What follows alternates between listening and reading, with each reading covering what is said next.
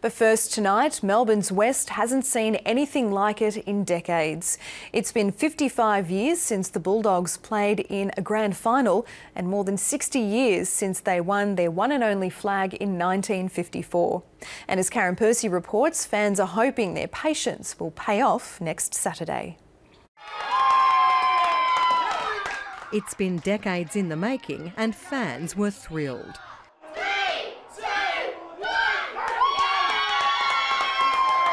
It means a lot to me. It means a lot to my whole family. It's been several generations of following the Western Bulldogs and growing up around the Footscray Football Club. So it's a real emotional connection. Their beloved Bulldogs have a place in the grand final and the history books. At 65, long-time fan Susan Silk never thought she'd see this day. I couldn't be more proud. It's made my day, it's made my year. Well, I've been supporting this wonderful club for 60 years and I know there's many others who've been doing what I've been doing, but we've never given up, we've hung in there and I'm just so happy for all our supporters.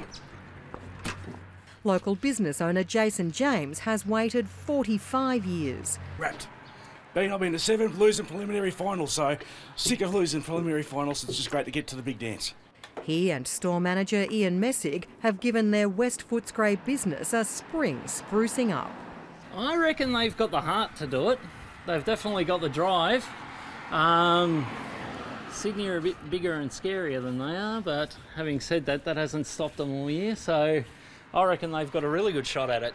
In nearby Seddon, Bulldogs flags have been flying out of Gemma Markowski's store. We've sold out of flags, hopefully getting more tomorrow. We've got a waiting list of people wanting more, balloon orders, face paint, you name it, anything, red, white and blue, people are grabbing.